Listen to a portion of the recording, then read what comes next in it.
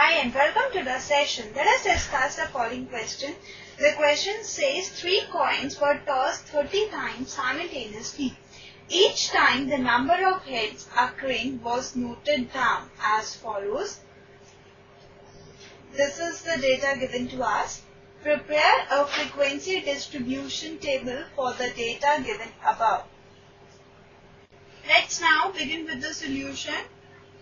We have to prepare a frequency distribution table for the given data.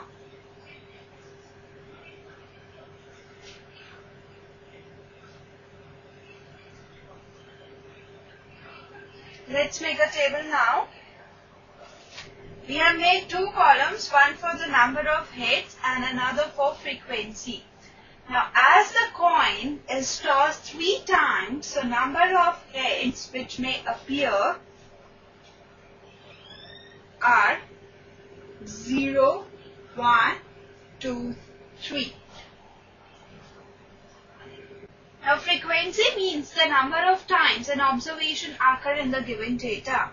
Now, look at the data. No head appears 6 times. So, frequency of 0 is 6.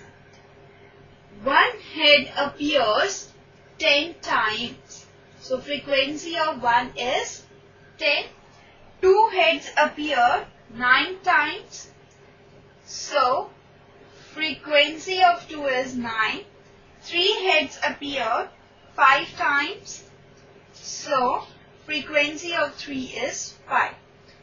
On adding all these frequencies, we get 30. This is the required frequency distribution table. So, this completes the session. Bye and take care.